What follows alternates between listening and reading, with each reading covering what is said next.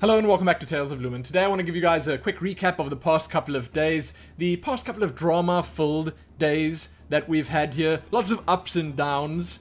Okay, but right now I think we're most definitely on an upswing. Our internet is currently working. I didn't want to record this too soon. I wanted to give the internet a couple of days to simmer. See if it actually keeps on keeping on. You know, I don't want to release a video, jump in the gun, saying, hey, everything's working, hooray! You know, we're gonna have uploads aplenty and videos for everyone, and then it just dies the next day. That would be terrible. I don't want to do that, because I've done that before, and, well, then it always ended badly. So I've given it a couple of days, and it's looking good, but I want to start at the very beginning, right? So we're gonna go all the way back to last Wednesday. I received an SMS saying, okay, a technician is coming. He'll be there between 7:30 AM and 4 PM. And his arrival was already just, oh man, so bad. Like, he pulled into our driveway. I don't know if he knew that I knew he was there, but I'm sitting here in the office, not much going on. There isn't even like a breeze outside, so I could hear the car slow rolling into the driveway. And our house is sort of off the street, so it's a little bit that you have to drive to get to our front door. He drove there. He did not phone me, even though I gave the people that I spoke to at the call center specific instructions. The tech has to call me. When he comes, he must call me. I specifically requested that. Then I also put a little piece of paper at our front door, just on the front of the gate, with my phone number on, saying, Telcom technician, please call this number. Then there's also a doorbell. There's also a gate that you can knock on. He did not think to use any of these methods to alert me to his presence. Nothing. Because I went outside, and then he was just turning around, driving off. So I immediately opened the gate, I ran out into the field in front of our house, and like waved my arms at him, and then he saw me. Okay, and then he had to turn around. He could not drive off. So that was the first red flag right there. He did not even bother trying to get in contact. And then he came in, okay? He came in, and the first thing he said to me, so it was an old dude, a beard, he was complaining, he was grouching, he was like huffing and haffing. First thing he says to me, oh, my papers say you've got 2 lines on the premises. If there's a fault with the second line, the one that I'm not here to work on, I am not allowed to touch it. So I will not. That's the first thing he says to me. Okay? That's the first thing he says. Oh, man. That was already just so frustrating. So he comes in here, he does a test, he says, okay, this is, fortunately for you, the right connection. I'm not even joking. That is what he said. Because when he said to me, I'm not going to work on the other line, I said, well, like, they're right next to each other. They're right there. That's the one, that's the other one. He said, no. No, if you want someone to work on the other one, you need to log a complaint. A new fault needs to be opened. Then I will come out and look at it. Whatever, man. Whatever. So, he came in here. You know what he did? He looked. He looked. He looked at the cable. He looked at the routers. He leaned over. He bent down with great effort. He pressed the button on the router. That turns it off. He waited like a moment. Okay? He didn't bring anything in here with him. Usually the technicians bring like a little suitcase, a bag, whatever, their little testing equipment. The only thing he had was this little telephone that told him the number. Okay, he waited. Then I told him before he even turned it back on. I told him, now listen here, it's probably going to go on when you turn it on, and it'll probably look like it's working. But it will go off. 5 minutes later. He said, okay, whatever. Turns it on. Not even joking, he says, okay, the connection is working. Can you check it on one of the computers? He did not bring his own laptop or anything in here, so I check it. It's on. Lo and behold, I was right. Then he's like, okay, so your connection is currently working. There is nothing I can do for you. This is not a fault that I can work on. Turns around. He walks out the gate. On his way out. Okay, I'm not, like, he didn't give me a chance to even talk to him. On his way out, I say, like, can you, like, maybe check the lines outside, the physical connections? There's a pole out there that the other guy checked. There's a pole in the street that you can look at. You can't just leave it like this because we're still waiting for it to be fixed. It's going to be dead in just a couple of moments. And he says, no, well, It's currently working. What am I supposed to do? Those were his exact words. That's a quote.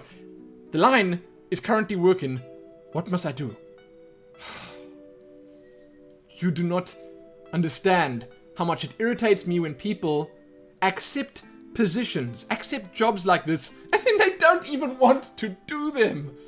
Oh. Okay. So then he says, yes, okay, I'll look. He gets in his car. He drives off. He didn't look. He just drove off. My God. Then, after I told this to my mother, she doesn't take kindly to things like this. She complained. Okay, she sent like a strongly worded message to, and that's not the kind of thing I like to do, but she did it for me, and I was very grateful for that, to Telkom. And she said, listen here, this is unacceptable. Yak, yak, I don't need to relay that message to you. I don't. Then not even 2 days later, that Friday, we received another SMS. Okay? Another SMS that said, technician's coming. I did not get my hopes up. I did not. But that Friday, at about 11 o'clock, a technician arrived. And this guy, my mother said she spoke to him on the phone. She said he sounded intelligent, he sounded keen, he sounded like he was going to do things. He came in the gate. He looked me in the eyes. He did not just trudge past me to try and get to our router immediately to reset. He looked me in the eyes. He said, hello, my name is Alan, and I'm hopefully going to fix everything that's wrong here. And man, did I believe him. Now, this guy was not from our local Telkom offices. That was already such a big plus for me, because everyone that we've had from around here, they failed. So this guy came in, he immediately just put all his, he came in with like a bunch of stuff, okay, like a little briefcase, a backpack on his back, and then the telephone in his hand, and he immediately spoke to me. He asked me, okay, so what's been going on? I see here that the fault has been, and this was the worst, the fault has been going on for 3.5 months, unresolved. He said, yes, okay, so because of that, there's got to be something wrong here. He asked me what the previous technicians did. He asked me that. He asked me to show him where the physical lines are. He asked me to explain exactly what the problems were. It was so good. My God. Oh, it was like heaven for me at that moment. This guy was interested. Man. So then he says to me, okay, so where we come from, we like to do things right.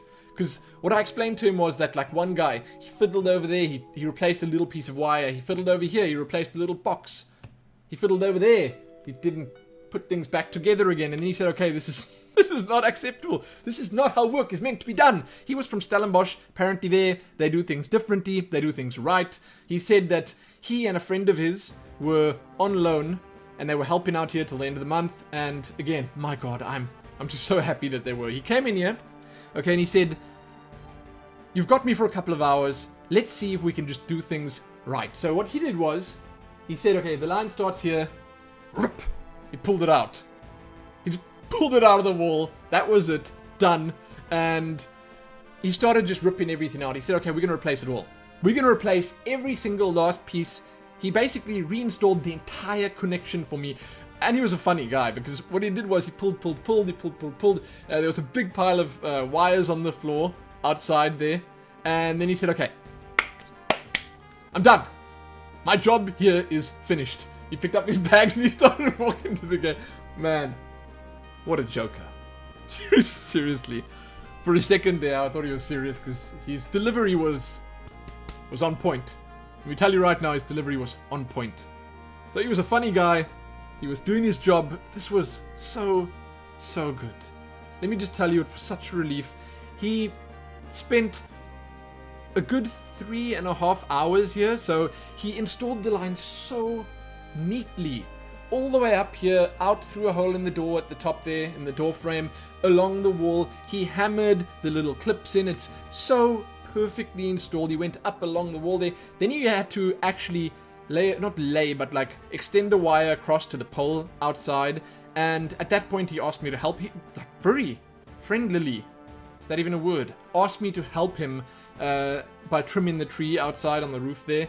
Easy for me to get to. It wasn't like a life-threatening task. I took a saw and I sawed some branches, or quite a lot of branches actually. It's something that we needed to do because he said that just having these branches tapping against the wire constantly was not safe. It could cause future problems. He went up the pole that was like rickety. It was like swaying as he was climbing on it. He risked his life to install our connection.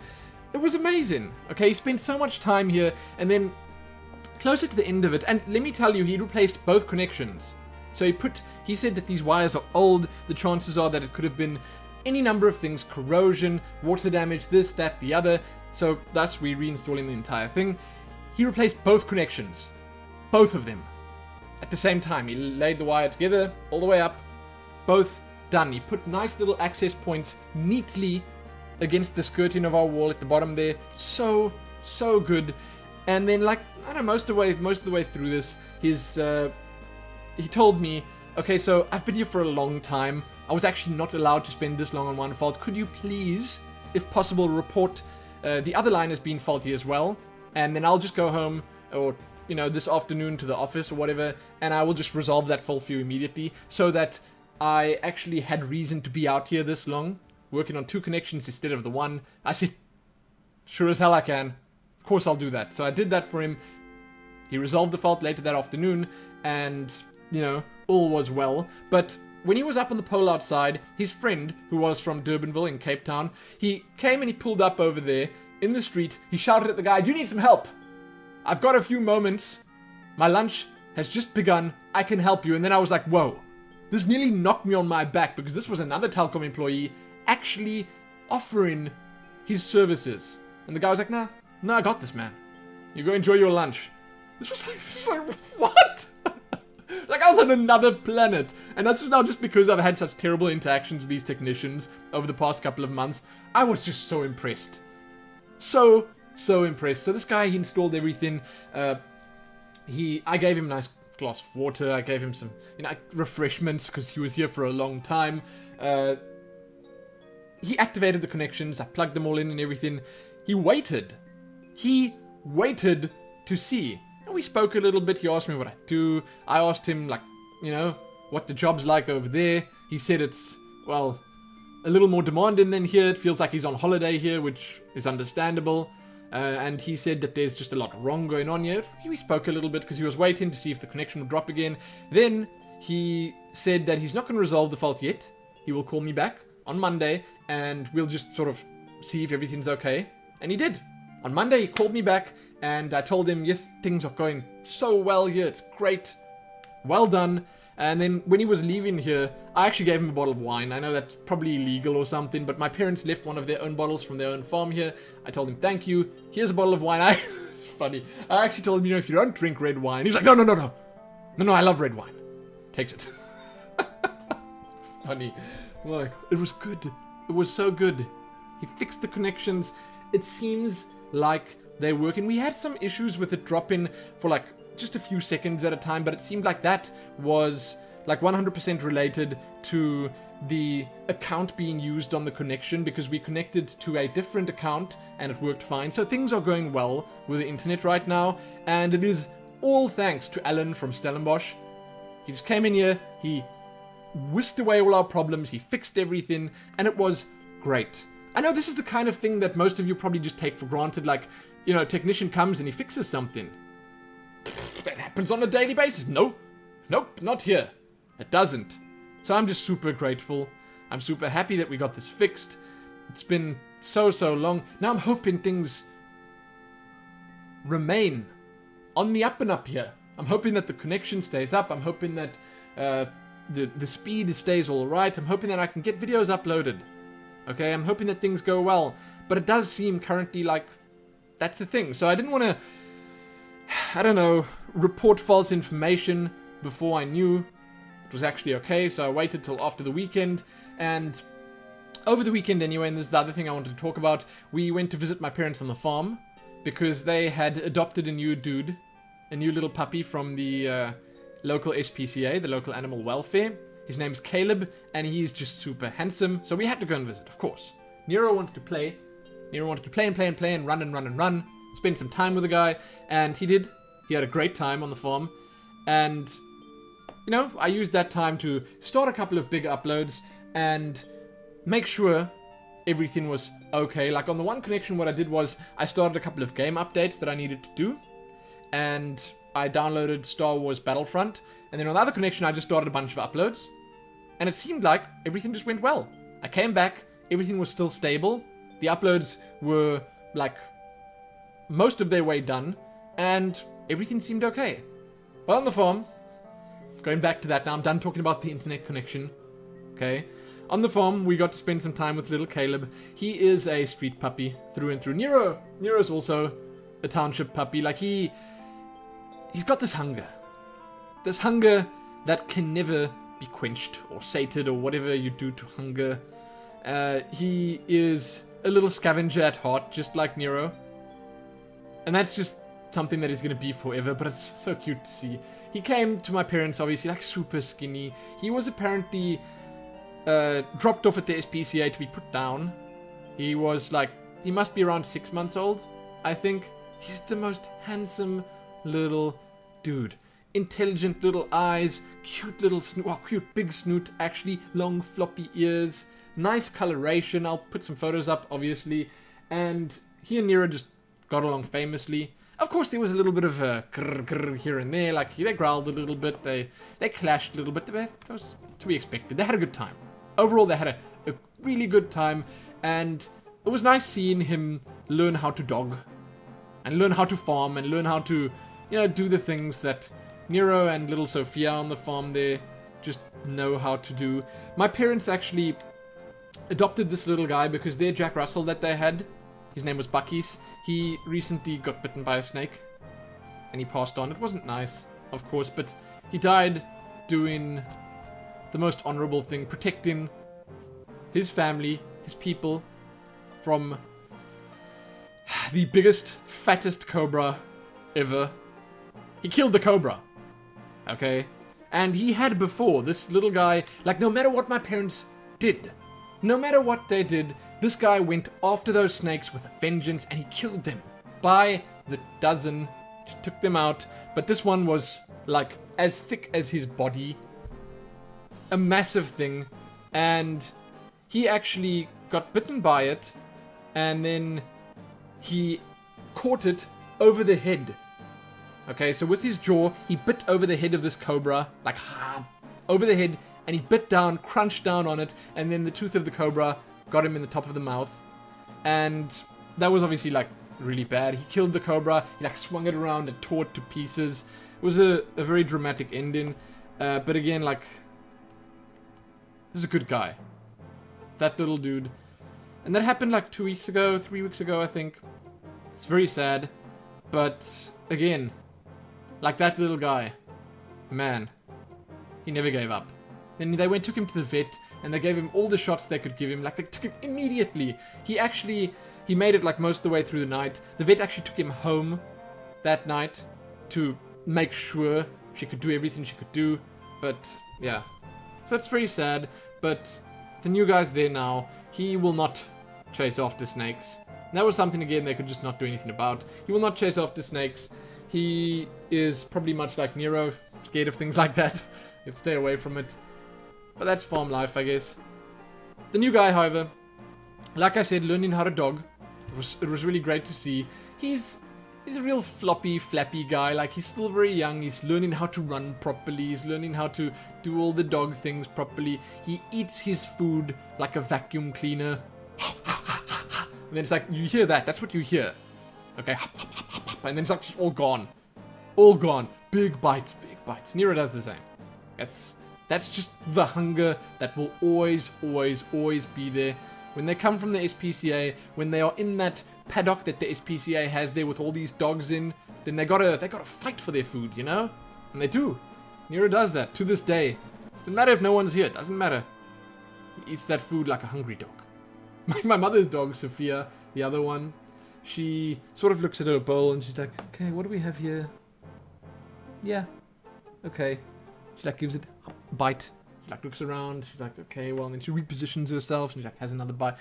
That's what you get from pedigree dogs. Oh man. So we had a nice time. We went for like lots of long walks and stuff. Nero obviously got a lot of exercise. Like a lot. I throw the ball for him a lot. and he loves it. He loves it. The little Caleb dude, he ran off the ball a couple of times. He doesn't know how to play fetch yet. My mom is going to train him.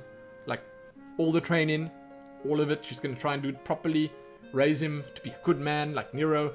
But for the most part, he sort of just... He jumped along. He flopped along. He had a nice time. He just enjoyed being in the presence of these other dogs who are obviously teaching him things. Like, they run around. They sniff things together. It was just super cute to see.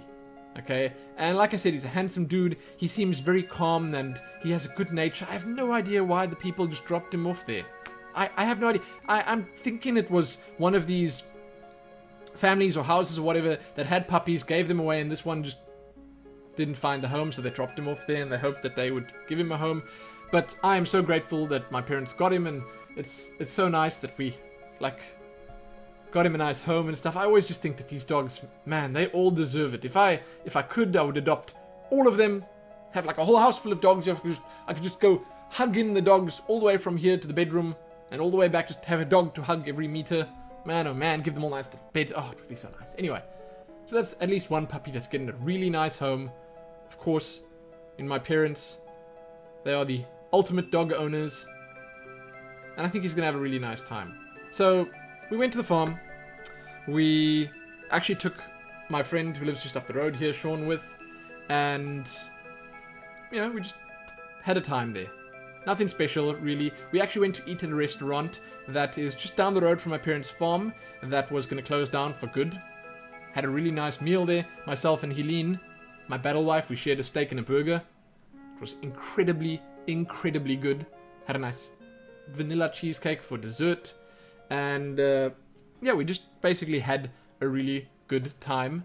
And when we came back, the internet was still up, like I said. And that's absolutely amazing. So, as it stands right now, we have working internet. I have some uploads going. I think that within the next couple of days, you're going to be seeing Wildstar, StarCraft, Hearthstone, Battlefront. More videos like this, hopefully. And, like...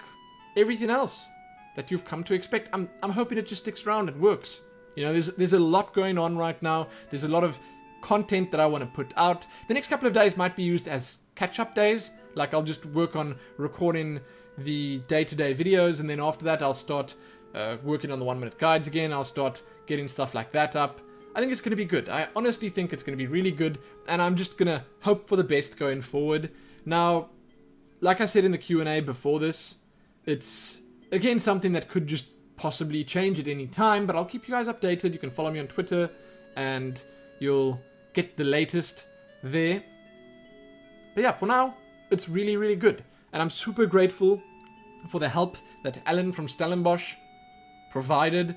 Because again, like, wow. So unexpected, right? So unexpected. I'm done. I'm finished. Helene's brother is actually coming to visit us today, which is welcome. Like, it's something that has not happened for many, many months. We haven't seen him for ages. He's actually also a gamer of sorts, a professional Counter-Strike player. Literally the best player in the country. Don't know if he actually still plays the game anymore, but he's going to come here, he's going to hang out with us, we're going to do some stuff. Maybe eat some pizza, that would be really nice. So yeah, in that time there'll be videos uploading, and hopefully I'll record some stuff before he gets here, and everything's going to be good. So thank you for everyone that was like saying it's going to be okay, it's going to be okay, don't worry, we'll wait around. Thank you for waiting around, because hopefully things are going to be much, much better going forward now. I mean, along with all of this, we've obviously got the goodish news from the German embassy and the passport side of things. I think things are going well there, and it shouldn't be too long now. We should be getting even more good news and maybe some passports soon. So again, like, we are hoping for early next year sometime. Hoping that the move happens. Then I'd like to spend Christmas with the family here. Have a family Christmas. And then maybe move on after that. Try start the new chapter in our lives. We'll see how things go. But for now, I'm just happy that the internet's back up and running. I am happy that I get to visit a new little puppy that's very like-minded to Nero every now and then on my parents' farm. It's good. It's real good. So I hope you guys are having amazing weeks as well. There's a lot of really cool stuff coming up later this week on the Blizzard front. Overwatch stuff. I'm going to release a news episode probably sometime today covering that. It's exciting. Exciting times. So, check back here soon for more. I apologize if this is a bit long. I'm going to try and put some photos and stuff in here. I'm going to try and make it a little bit more interesting than just me here talking. I know a lot of people want more than that, so I'll try and provide it. Okay? But again, check back here soon for more. Give it a like, share it, and do all that good stuff. Hope for the best with me, and then hopefully the best will become a thing. Reality. Happy that.